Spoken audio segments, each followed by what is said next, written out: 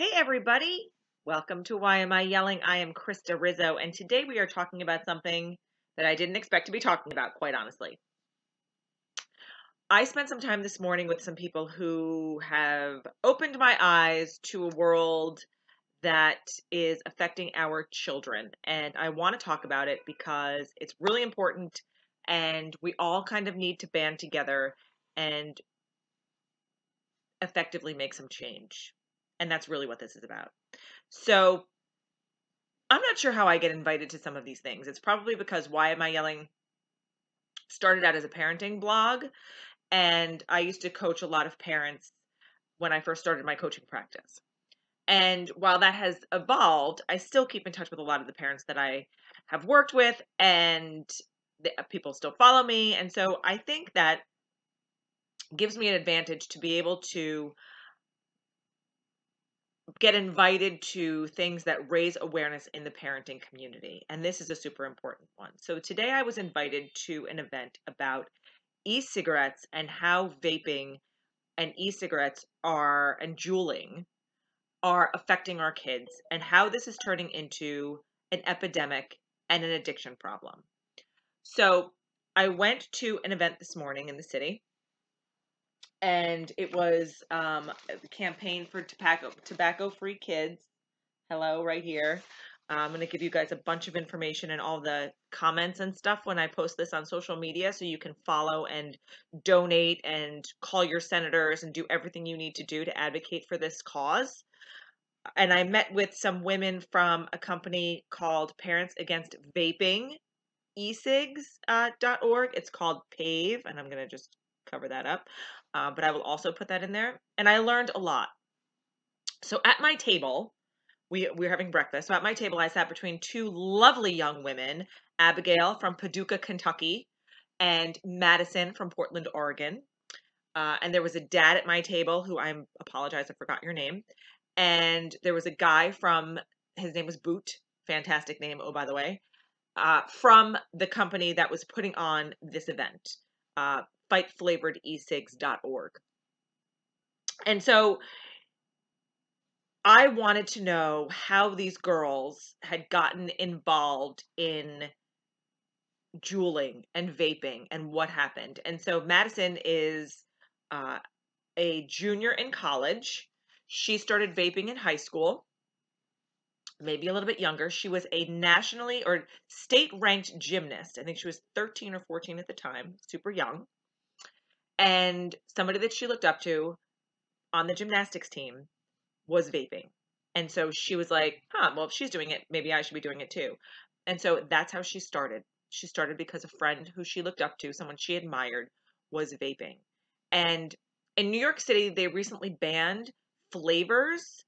This is a big deal because flavors for the vape, for the Juul, are very addictive. It tastes like candy. Madison was telling me that her first try was Captain Crunch flavored, and that was her favorite cereal. So she got addicted to the Captain Crunch flavor. And nobody really thought that the nicotine that is in these pods, in these cartridges, was a lot. And quite frankly, I had no idea, but apparently it is a lot. So one Juul pod is worth, I think, 1 pack or 2 packs of cigarettes. I think that's what it is.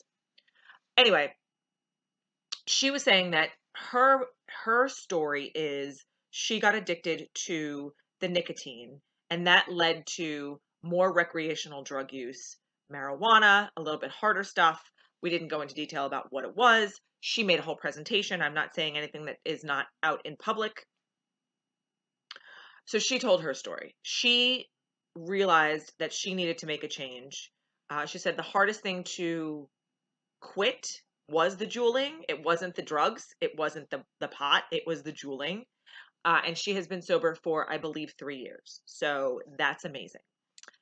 Abigail from Paducah, Kentucky started her first time she ever tried vaping.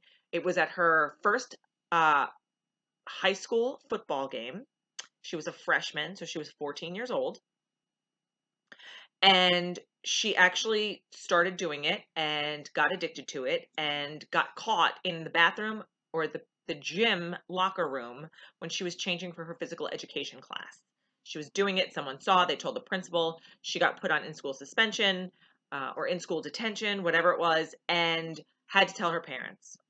And the way she quit was because her parents are separated or not together, and her mom lives a few hours away. And so in the summer, she moved in with her mother to a more rural place than Paducah, Kentucky, and did not have access to get the things that she wanted, get the jewels, get the vapes.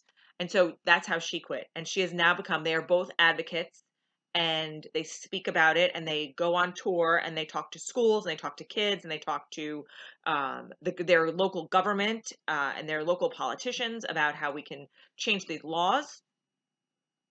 But what really pisses me off is that the tobacco companies have actually gone out and they have created marketing campaigns that are geared toward our children to want to try these addictive things that are harming their bodies. They are putting holes in their lungs. They are affecting their pulmonary health. There was a doctor talking about it today. They get seizures, they have asthma, all kinds of things happening. Their long-term effects are not known because this is such a new thing, but these things contain so many harsh, terrible chemicals. It's like spraying a can of aerosol down your throat is basically what this pediatrician was saying today. There is a huge impact on brain development, and we don't know how bad it is because, again, this is all still so new. 5 million kids use e-cigarettes in this country. 5 million. The girl, Abigail, who was sitting next to me, said 60% of her high school, vapes.